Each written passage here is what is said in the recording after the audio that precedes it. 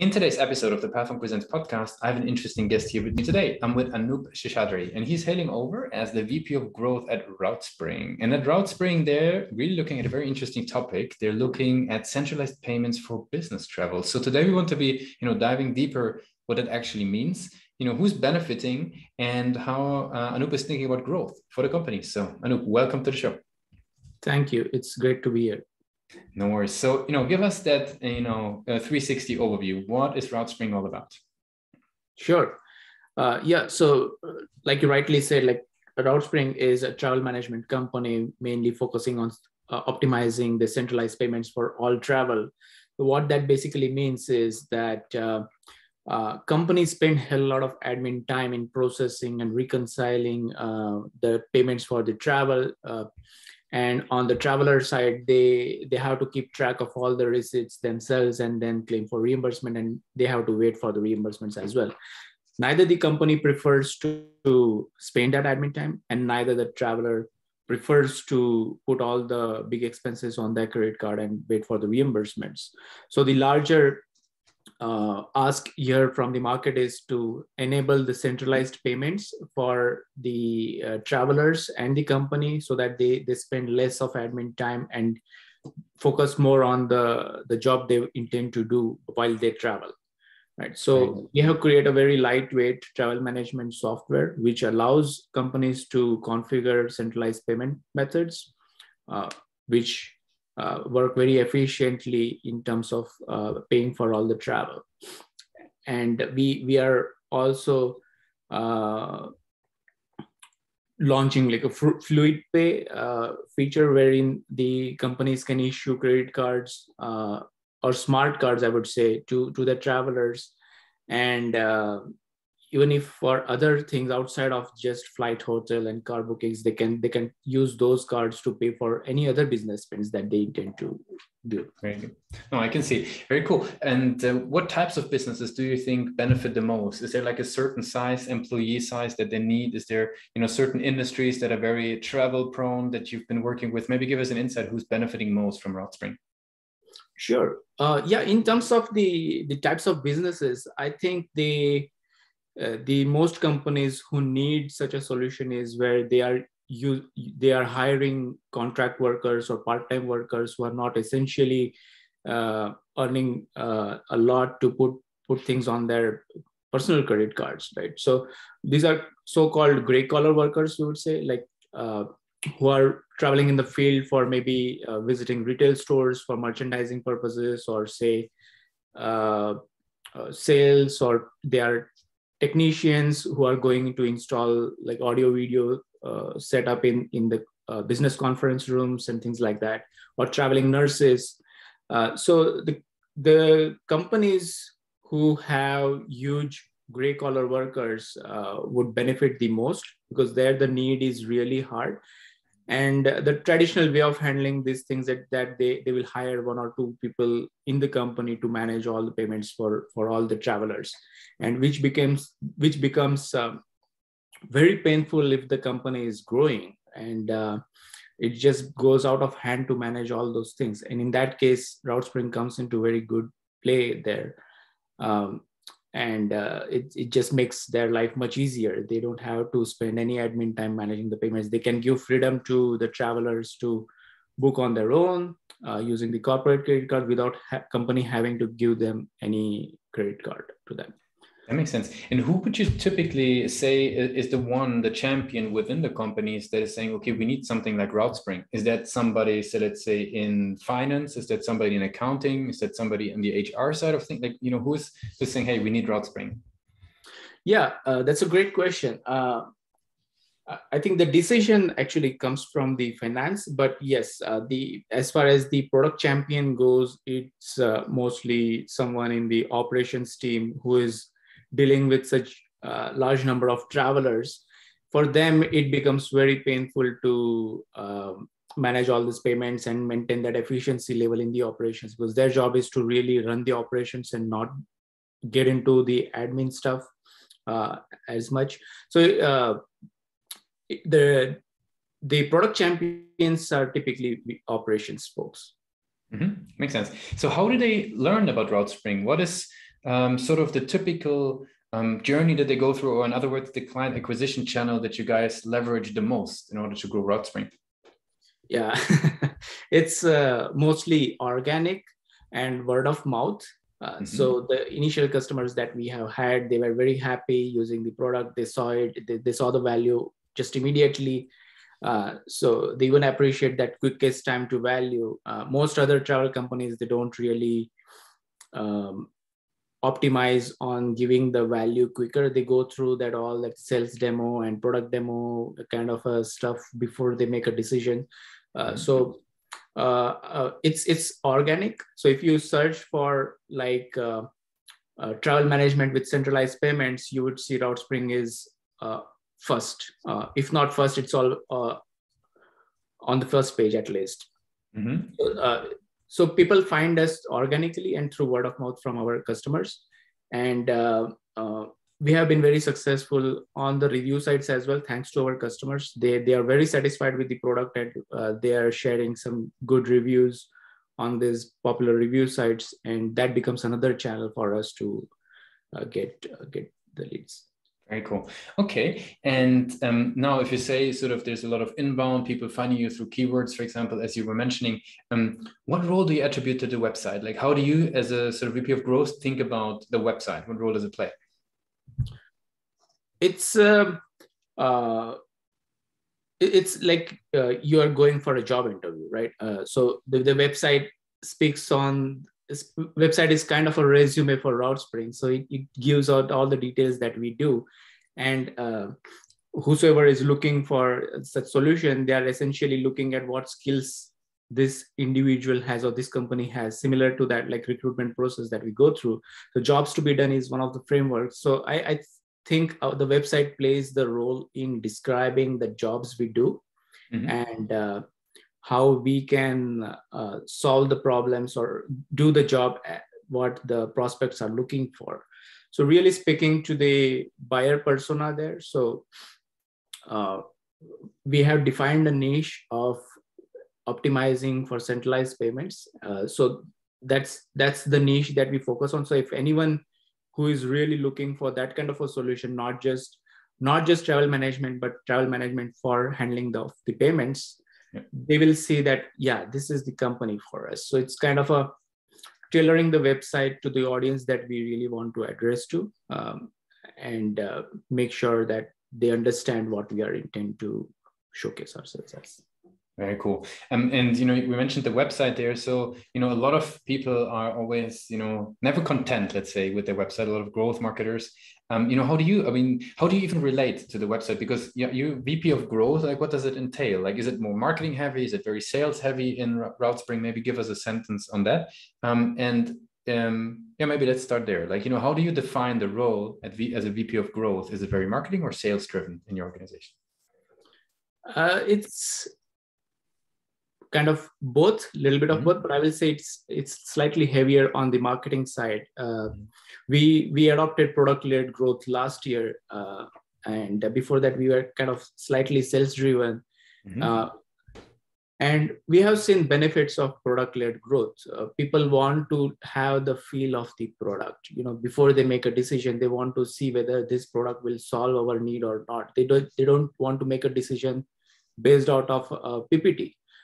Presentation deck, you know, so they by opening up the platform, they can jump onto the product, see how it is working. But now the question is, how do we get to those people who are looking for such a solution, right? So then their marketing comes into play. So bringing out more content on the website, working on SEO optimizations, review sites is one of the great win for us. So making sure we are present on all the popular review sites, and all the customers are sharing feedback there. And we have had a lot of happy customers. So reviews, we are having great reviews on the review sites. So if you really see especially on g2.com, you'll see that Routespring comes on as the highest user satisfaction company software. And then also on easiest to use, it's number 1. And if you look at the top rated overall softwares become as number 5. So making sure that there is a lot of social proof as well in the market. And what do you think? I mean, you're speaking about social proof there. What do you think on the website? Let's say if people learn about you guys at the very moment, what do you consider like a strength of the website versus where do you see sort of maybe even room for improvement? Like sort of, where do you see sort of, like I say, the route forward for the website? Yeah. Social proof is very important. So like I said, people want to see, one is that will the product work for them? So one is that, and other is, are there other players similar to our businesses who are using Routespring? That's another question that many people have, and what are they saying about Routespring? So if you go on our website, you will see that there are some of the key reviews we have highlighted on the website, just so that they have a sense of what other people are saying and make a judgment based on that yes, Routespring has an experience in dealing with such things, and they have a good experience of handling payments and giving user satisfaction, customer satisfaction in general, and which plays a lot of big role in decision-making processes. Very cool. And is there something, where that you figured out, like over the years now working with Routespring, that helps to sort of increase conversions from the website? Any methodologies, any tools, any approaches that you found to be helpful in driving more results from the page? Yes, we continue to experiment on the messaging that we give and the kind of layout we have, what information should go first, what information should go below, what information can go in some other pages, not on the home page, and things like that. So we keep tweaking from time to time and see what's working. So it's a lot about experimentation to really get to that level where you start to see conversion rate as you would expect, and kind of keep improving on that. So it's a great exercise to keep experimenting on that. Even just the tagline itself can have a big impact on the conversion rate, because many people, they don't even scroll below the header that they see. So most of the people make the decision based out on what they see as a tagline. So very cool. No, that gives us definitely a bit of an insight. I would like to switch gears a little bit now that we learned about sort of what Routespring, Routespring is doing. Now that we learned about how you think about growth, I'm curious to learn more a little bit about your journey. Right, you've been in interesting roles. You've been a founder prior. You've been in product management. Now you're VP of growth. So, my first question would be, how do you keep educating yourself? Now you're heading up growth. Like, is there any, like, I don't know, communities, places where you like to read, mentors? Like, what's your way of, keep growing? That's a wonderful question. Yeah, I won't say that it's an easy way to do anything there, but I read a lot of books. So every time I hit a problem, I try to see if there is anything out there in the internet, and most often I just buy a book and read it. So as far as growth goes, I read Traction, obviously Awesome, product-led growth, product-led onboarding, and things like that. And also in product management, I read a bunch of books which kind of give a good insight on how product-led growth would work from the product standpoint. So yeah, I read a lot of books to stay up to date, and that kind of helps me make a big leap in, even by having limited experience, I can jump on by reading these books and go ahead than other folks by reading these. Cool. Books. Which book on product-led growth did you read? Just if somebody's listening and would like to bite the teeth, what was your favorite book in that direction to product-led growth? Yeah, there are two books. One is Product-Led Growth. The title itself is Product-Led Growth by Wes Bush, and other is Product-Led Onboarding by Remley John. These two talk about the product-led growth, what the journey should look like for the customer in the product. Very cool. Now, as we're slowly coming to an end of the interview, I would have some rapid fire questions for you. You already took my first one away. The first one would have been to ask you what's the last book you read, but now you gave us already like 5 books. So I'm going to spare us of this one. So the first question would be, what's one single thing that your company is focused on the most at the moment? Yeah, it's really working on optimizing the centralized payments, and we will try to see that what more we can do for the customers to really take away all that admin time that goes into handling of payments. If there would be no boundaries in technology, what's the one thing you would fix for your role today? Wow, that's a great question.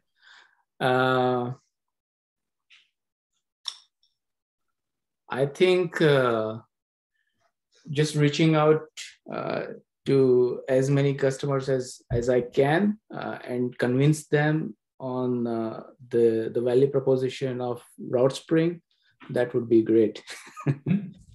What's the last thing that kept you awake at night about the company? Well, we are into business travel industry, right? So as you can see, in the recent times, we have had a tough time last year and year before that due to pandemic. So it was challenging to stay positive and see that growth is happening. But yeah, now we are seeing some good traction out there in the market. People are coming back into shopping for travel management softwares. But yeah, I mean, if there is some other variant that comes in and it kind of again disrupts the market. So that is something that I have to keep watch on, like what are the trending things happening that might affect the business. And for the very last question, if we're basically doing a little bit of time travel, right? Let's say we go back to the days of George Washington University, right? So we go back to these days. Now you're heading out of the education there into your further career. What's the one advice you would give yourself for that moment? I will say to be more patient. I think I am very impatient in general, or I was impatient back in the day. So have patience, and sometimes you just have to keep experimenting different things. Some things work and some things don't work. If things don't work, then one shouldn't feel disappointed and move on, and don't get married to that idea so much that you spend some more resources of your own to convince yourself that this will work, and sometimes it doesn't work. So you just have to have patience and move on when things don't work, and try something else rather than sticking on to that one thing. Very cool. Anup, I really appreciate you took the time with us today to be a guest on Pathfund Presents. I want to give you the very last word. If somebody would be forgetting all that we discussed about Routespring, what's the one thing that they should remember? Routespring is a very lightweight travel management solution. So if you have a lot of admin overheads and you're looking for something simplified solution for managing your travels, Routespring is a place to go where you can optimize your payments and also automate many of the other things that you might do manually. Thanks a lot for being a guest on Pathfund Presents. Thanks, Lucas. It was great to be here.